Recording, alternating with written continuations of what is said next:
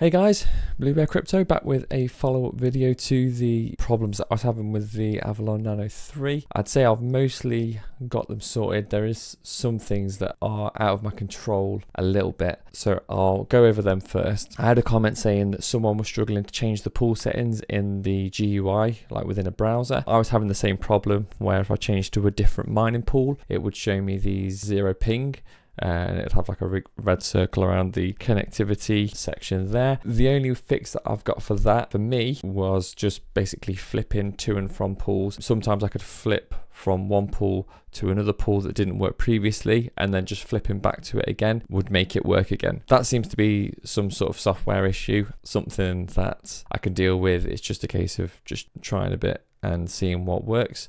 Some pools do work and some pools don't, so I've managed to find a pool that does work. The other issue is that changing the pool settings within the app, I'll save all the details and go out of it and then go back into it, and then the details will have just reverted back to the previous settings, so they wouldn't have actually saved. That's just what it is. That's just a software issue. As long as it does change in the GUI, then it's not the biggest pain in the world. They're the two main things.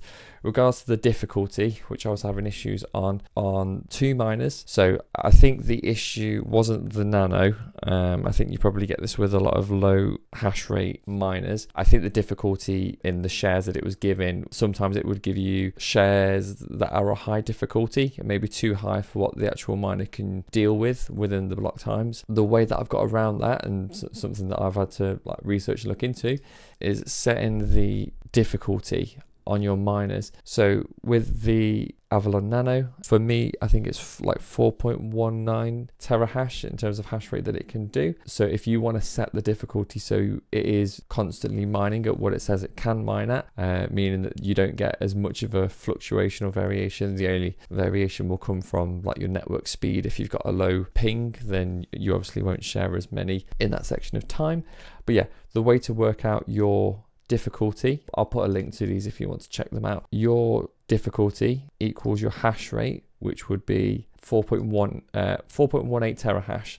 My calculation would be 4180 times 2.3, and that equals the difficulty. And then the way to set that on the miner is you would go to the mining pool settings on your GUI, your mobile app, if that magically works for you, and you'd set as the password, you just do D, which is difficulty, equals, and then the number that you'd get. So that's your hash rate times 2.3, and that gives you that number. When you set that, that means that the mining pool will only give you shares of that specific difficulty, which means that you won't get any that are higher than this. You won't have missed shares on your pool because your miner wasn't able to hit them in the time that it was given. That will sort the variation out.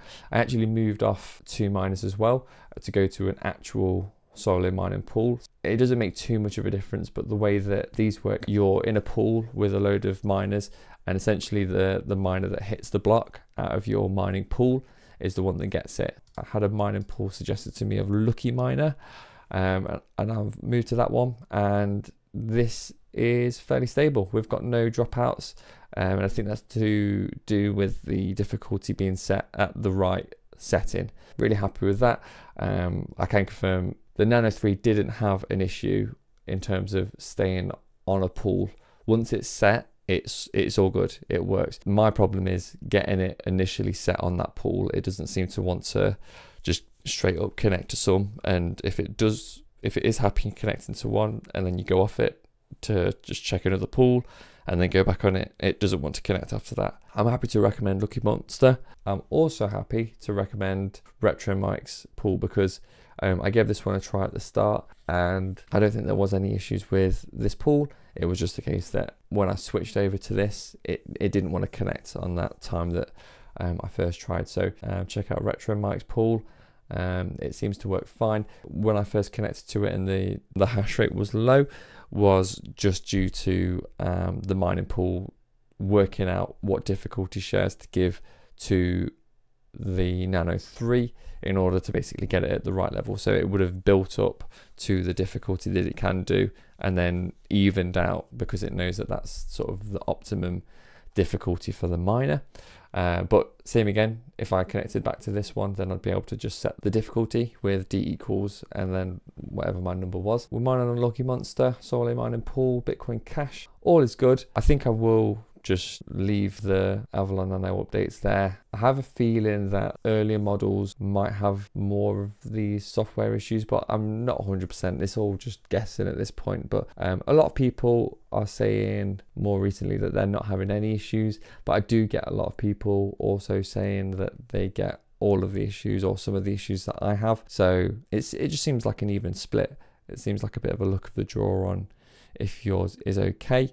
If you guys have got any questions on anything, just let me know. But I don't have any fixes. I thought I was going to try and find a fix for when I'm switching mining pools, but I just don't. It was just a case of trying to go back to one and then trying to go back on it again. Maybe changing some of the details like the stratum at the front of the address, but I don't think that really made much of a difference in the end. It was just a case of sometimes it was happy to lock onto a pool and sometimes it just didn't want to. So I'm going to stick to Lucky Monster for now. I'm just going to hopefully leave it and hit a block within maybe the next 100 years. We'll see.